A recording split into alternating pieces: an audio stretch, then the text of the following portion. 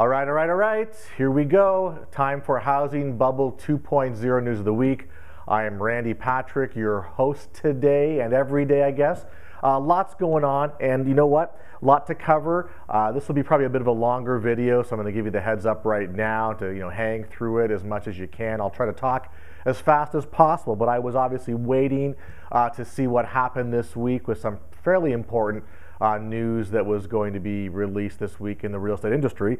So we got lots to go over. Let's get into it. So the number one piece of news, clearly, that everyone was waiting for this week was the decision by the Fed whether they're going to raise rates or not. So if you don't know, the Fed did raise their rates this past week at their quarterly meeting, and they raised their rate by a quarter point this week, so up 2.5 or 0.25 basis points. So there's a lot of speculation that they may not and actually pass on this, and there was a significant amount of pressure from a lot of sources, from the president, from industry people saying, you're going to hurt the economy, you're going to hurt housing in particular if the rates keep going up because houses are just unaffordable, and with respect to rising interest rates, it puts them farther and farther out of the reach of the average person. But guess what? That didn't happen, and they still raised their rates anyway. So clearly the Fed thinks that the economy is strong, that wage growth is there, and that this is what they have to do to move forward. Now, the only, I guess you could say, positive outlook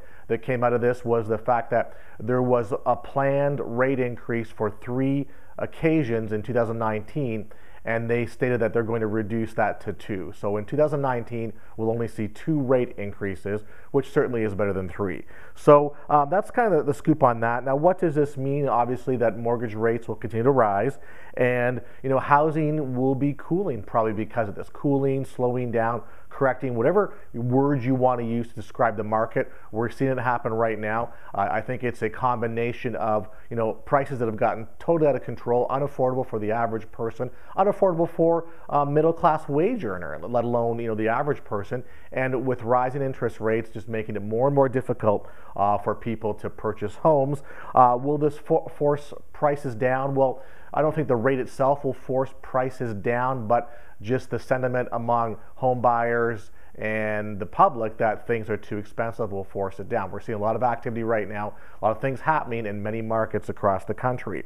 So remember, after the last housing crisis, we went through a number of years of what was called quantitative easing.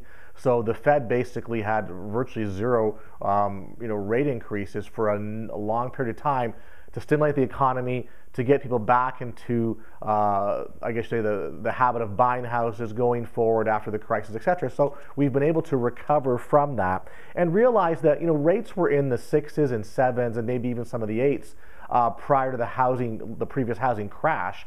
So people right now, we're used to having almost a decade of rates in the 3s and 4s. So now having it go into the 5s, high 5s, approaching 6s, people are not comfortable with that. And again, it's I think it's a mental stumbling block. You get so used to something so low that when it increases a little bit, you don't want to jump on board. Now, again, does it make a significant difference in monthly payments? Sure, it does, and people don't want to pay more than they have to. But again, realize that it was much more expensive, or the rates were higher prior to the last housing crisis than they were right now. So again, and also one thing, the rates have to go higher for rates to come down. So if the Fed's desire in the future is to do some more quantitative easing or to bring rates back down, you can't go from 1 or 2 to bring them back down to 0. They got to climb a little bit to come back down to a reasonable part. So again, that's the scoop right now with the Fed. So they did raise the rates, and people are asking, and that's kind of been a lot of stuff I'm seeing online, the chats, the whole bit. Did the Fed just kill the housing market? I don't know. We're going to have to see in the new year what happens. All right. Now, funny enough, FHA, the Federal Housing Authority, raised their loan limits. Now, effective January 1st, the loan limit ceiling is up to $726,000. That's up from $679,000 from 2018. So loan limits are raised, I guess you could say, by county, and this raise is available in 3,053 counties across the U.S. That's the most counties that were allowed an FHA loan limit increase, which is something else. So clearly, you've got one part of the government, which is obviously FHA's Federal Housing Authority, going, we need to sell houses, people need to buy houses, so we're going to do what we can to compensate for the federal government raising interest rates, and and again the high prices. So you've got one aspect, rates going up, other aspect, loan limits going up to sort of counterbalance that. So that's, I guess, a positive thing for consumers, for buyers. How that's going to play out, I mean, again, the more rope you have to hang yourself, you're still going to hang yourself, right? So again, still having 3% down mortgages, it's just a bigger house you can buy with less down payment money and more mortgage to hang yourself. That's how I look at it. So again, home builders are still crying the blues as well too. Housing starts are down year over year for the second month in a row. Single family starts fell 4.6%, the lowest since May of 2017.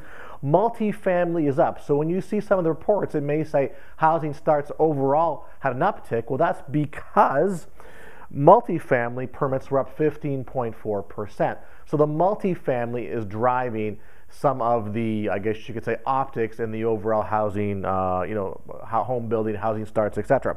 Builders are slashing prices, and they're also cutting production because they look at it going, if I have to slash my price now to sell my home, why am I going to build more homes at that price knowing I'm going to have to offer discounts and other things in the future? So builders are and will reduce probably their construction volume in the new year, that's for sure. Again, back to concerns about profitability, and if prices continue to drop, they're going to have to do that. Home builder sentiment index, which is the thought about the marketplace, is down to its lowest point in 3 years. So clearly builders are seeing things a little differently than they used to. As well, builder home stocks have taken a huge hit this year. They're down between 30 and 40%, which is pretty big. And again, they're not meeting they didn't meet their Q3 numbers. They've readjusted and lowered expectations for Q4 numbers, and they've already reevaluated and lowered expectations for 2019 numbers as well too. So once again, builders are building in higher price ranges to either make money, earn money, etc., keep themselves above water. They're not building in the affordable housing area, which needs inventory the most, but also that's the hardest place to make money, I suppose, because again, not giving builders a hard time. Land costs are up, entitlement costs are up, material costs are up, skilled labor is up, so it's tougher to make a dollar overall in the housing industry for sure. All right, existing home sales. We heard this past week that there was a small increase month over month for existing home sales. We're talking like a little over 1%, not huge, but the overall drop from November 2017 to November 2018 was down about 7%. That's the 9th month in a row that we've seen a year-over-year decline. So from 9 months each, comparing year to year, 2017 to 18, 9 months in a row decline. It's the biggest drop we've seen since February of 2011. And for the 4 regions, so I guess how they break it down, there's obviously 4 regions: Northeast, Midwest, South, and West. Well, the Northeast dropped 2.6%, Midwest dropped 4.3%, the South dropped 5.6%, but the biggest drop was felt in the West, which had a drop of 15.4%. So that's where I guess the market's getting hit the hardest. And again, realize that you're going to see big drops because you saw bigger and quicker, greater appreciation in a lot of the West Coast markets here. So that's not a surprise. Now, if you want to talk markets, let's talk markets right now. In Minneapolis, Minneapolis saw a 12.6% increase in listings for November. Buyers signed 5.2% less purchase agreements. So we see an increase in inventory, but we also see a decrease in, I guess, contracts being signed, homes going pending, leaves about 10,000 plus active listings in the greater Minneapolis area. So now they're starting to see a lot of inventory come on, but the inventory is not necessarily bringing buyers, which is very interesting. In Colorado, Denver area, inventory jumped 47% in November. That was a 17% they had a 17% month-to-month drop in sales in October. Sales are down 12% for the year-over-year month of October. All right, and in Vail, of all places, which I found very interesting, Vail said there's a growing number of seriously underwater homes in the Vail area. About 15% of the local market is currently underwater. That's the second highest in the state in the situation. If you ask what does underwater homes or seriously underwater homes mean, it really boils down to 2 things. It's the appraised or value of the home in the current market and the mortgage on the property. So 15% of homes in Vail the mortgage is actually greater than the value of the property, which means if you're going to sell your property, you actually have to come to closing with 15% of, well, not 15%, of whatever the difference is if you want to walk away from your property. So that's kind of an issue.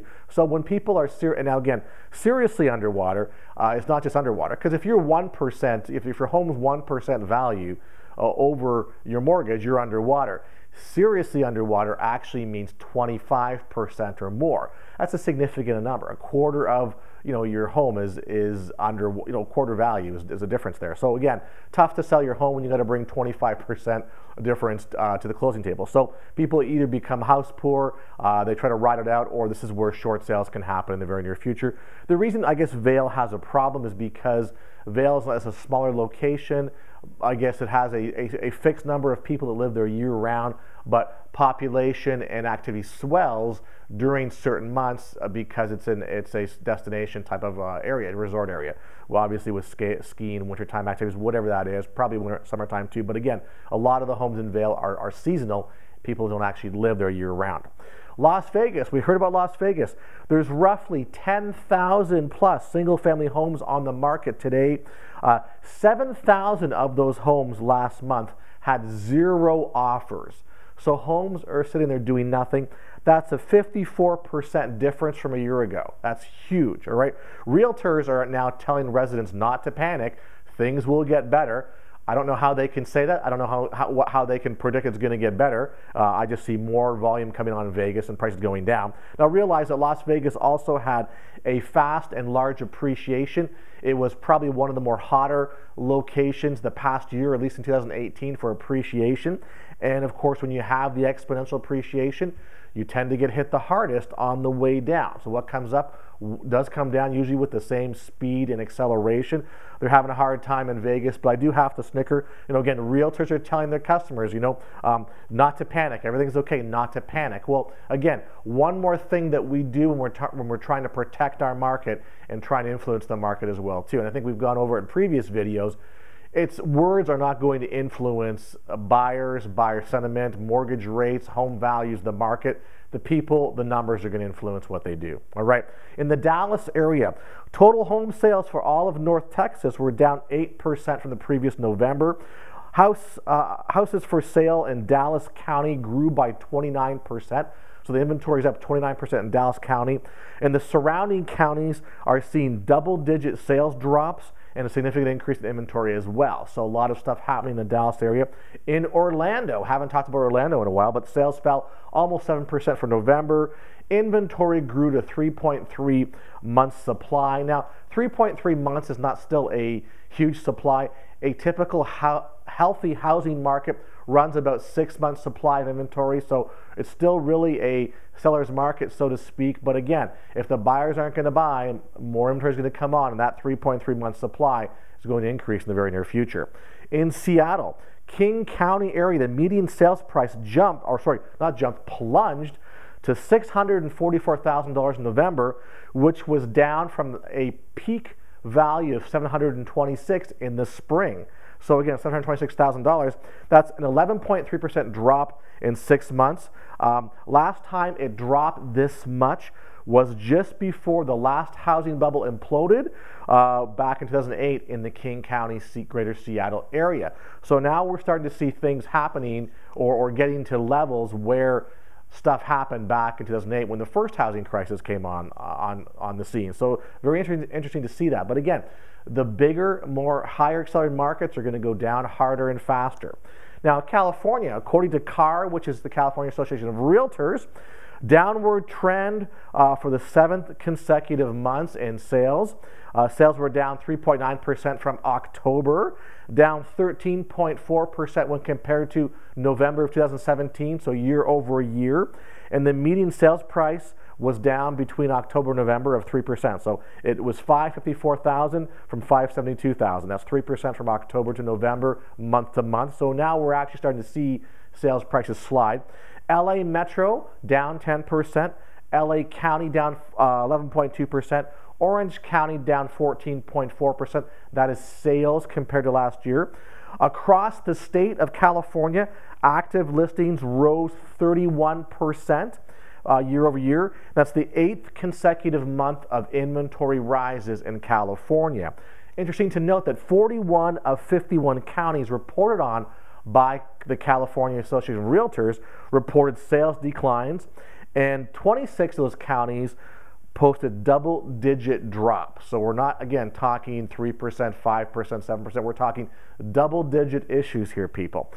Sonoma County, haven't heard much of Sonoma County lately. That's, of course, just north of the Bay Area, wine country. Crashed about 9% in November. That's sales prices. Very interesting. Atlanta, no statistics, just some comments. Many more homes for sale, less overall sales, and obviously hoping to get some statistics on that as soon as possible. In San Diego area led the nation in 2018 with the most home price reductions at 20.5%. So again, basically a fifth of the market reduced their price in 2018. Funny enough, San Diego is tied with my market here in Tampa at 20.5% of price reductions across the board, which is very interesting. All right. And again, that's 20% of the market. We talk about things that are happening out there. We're not talking a couple points here and there. We're talking double-digit, significant double-digit numbers that are now affecting the marketplace, not in just one location, across the board. So we've talked about Seattle. We've talked about the Bay Area. We've talked about San Diego and LA, Dallas, Denver, Minneapolis, Atlanta, Tampa, Orlando. I mean, I'm not even talking about New York today. I mean, New York, obviously the mid-condo market is hurting right now, and just so much has been going on. So it's not just one isolated location. We're starting to see this into many other locations. Now, what we do see, though, is we usually see West Coast, East Coast markets have issues first. Then it works its way into the central part of the country. All right, the Midwest, again, we haven't heard much from Ohio, Missouri, Indiana, etc. Detroit area, we'll hear about that probably coming soon. But again, noticing that Minneapolis is having some issues right now as well too. So as note, mortgage applications down 5.8% for the past week. Also, I read an article which I found kind of interesting, is that millennials do not have enough funds for down payments. So again, part of the issue, and you read this, it's almost like this gets posted every quarter, every couple of months, talks about the millennial generation being the next largest generation that can purchase properties in the marketplace, but the issue is that they have a lot of, we'll call it debt with student debt, student loan debt, and other life, I guess you could say life achievements or life things that you want to do before it's time to buy a house. So the real estate community likes to talk about the millennials being the savior and this huge buying pool that's going to help the marketplace. But when you look at the true information, less and less millennials want to buy a home, less and less of them can't afford to buy a home, especially now with rates going up. So, and as a result of that, now we see things like, FHA raising loan limits and stuff like that. So again, it's money chasing payments. Let's get people into homes they can't afford. Let's see what we can do to get them to be able to afford the monthly payment, and we're not going to care about value, declines, things like that. So it's a little bit of a situation with a generation that I don't really think people have the correct handle on whether they're going to buy property or not. And again, it's different from the baby boomers, different from Gen Xers, whatever you want to call that. It's, each generation has its own way of life, doing things, thinking, process, the whole bit. And I think that, putting so many eggs in the millennial basket is not doing anybody any favors here. So realize they don't have the money, or the majority of them don't have the money to have down payments to purchase homes. Now, one thing came out, Adam Data Solutions released their home affordability for Q4. And again, this happened this week. And what the home affordability, I guess you could say, analysis is, it shows that the U.S. median home price in the fourth quarter was the least affordable level since Q3 2008, which is when all the housing crisis issues started to happen. So this is more than a 10-year low. And the report calculates and it creates an affordability index based on the percentage of income that you have to buy a medium-priced home relative to historic averages in your county.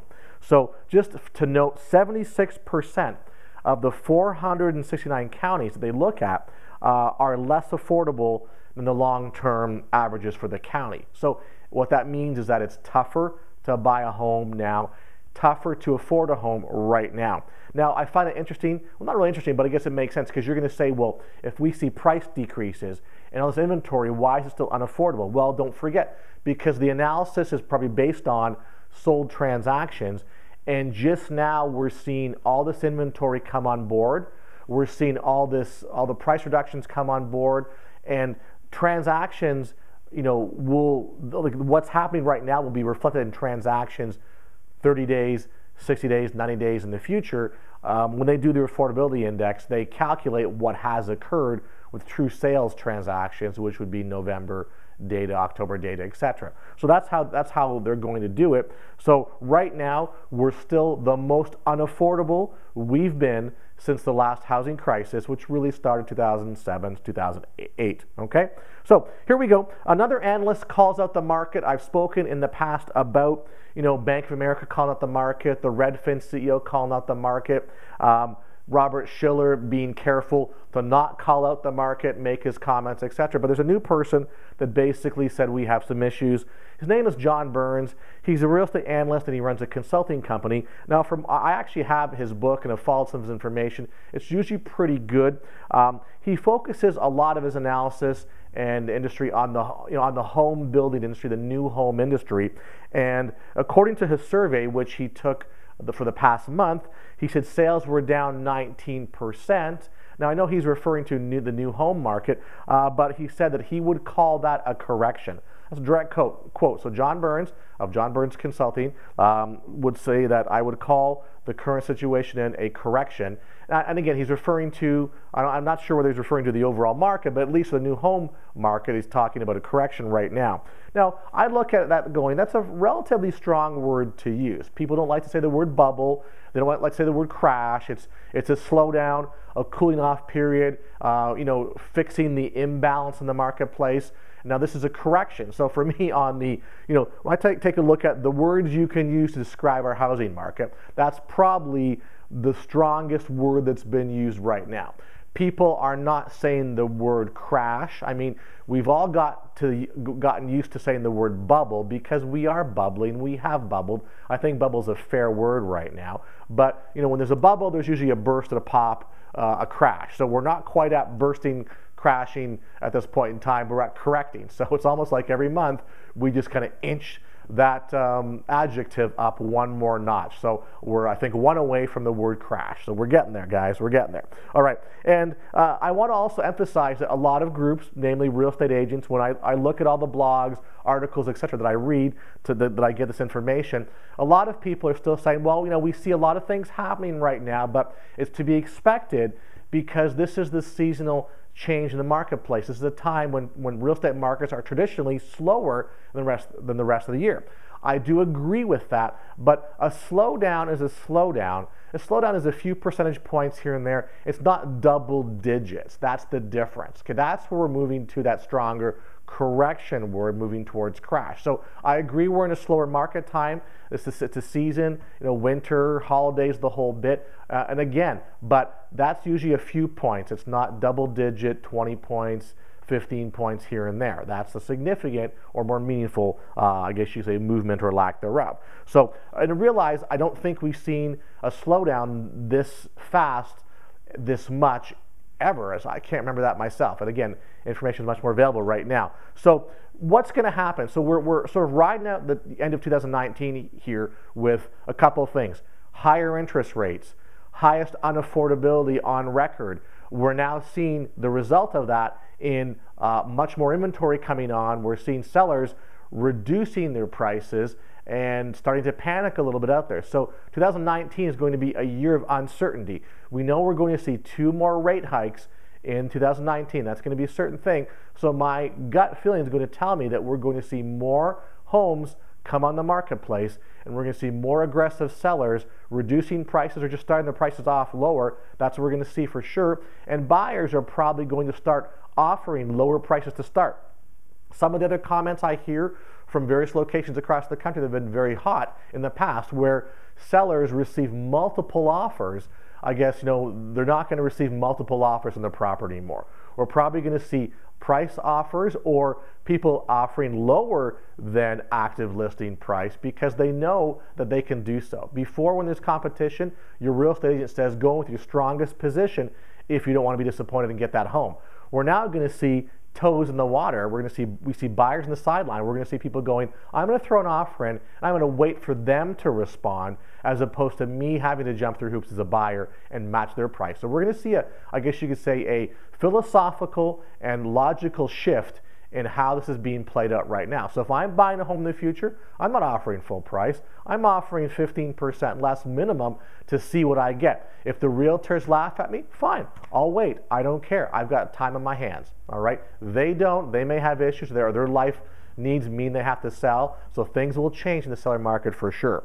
So that's the whole point now. So again, people want to see meaningful reductions. I think that's what's going to happen.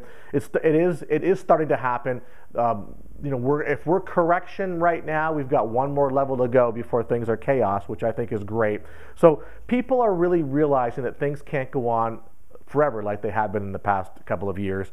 Sellers are going to have to realize that as well too. Another bubble theory concept that's tough to break is the fact that we get used to things going up, and then when it plateaus and things are changing, it's almost like we don't want to hear the truth, or we don't want to understand what's going on or open our eyes because we don't want to believe that things can change. So holding on to that high bubble level is one of the fallacies and one of the issues of the whole bubble concept here. It hurts people in the long run. You need to react to it quicker. So start to plan your housing strategy now. Analyze, see what's out there, figure out what you can do, what you can afford. Are you going to sell? Are you going to buy? You're going to sit tight and see what happens? Well, I look at it going, you need to figure it out, but not sit in the sidelines, because you sit in the sidelines, it's going to pass you by, and you've missed your opportunity to do whatever you wanted to or needed to do. So for people out there, understand the overall real estate market, understand where it's been, where it's going, what the future brings. Understand your local market, learn your real estate trends, read your magazines, go to your local or look up online your local real estate realtor board, and they always have statistics, information that you can actually look that's free for consumers. Back in the day when we were working the last housing crisis, I had someone that basically made a cool statement, and they said, when do we have this once in a lifetime opportunity to buy homes at such a cheap price? I mean, this is great. Like, this hasn't happened in our lifetime. This hasn't happened since the last depression back in the 30s. Well, guess what, people? The nice thing about that past housing crisis, which is about 10 years ago, is now that we're going to have a second chance at that once in a lifetime opportunity. So from my perspective, I want to be ready for it. I want to understand it. I want to take advantage of it to the full extent that I can, not make some of the mistakes I made before. They weren't necessarily mistakes. They were things that I didn't know enough about or take advantage of to either earn more income or build wealth to be comfortable going forward for the rest of my life.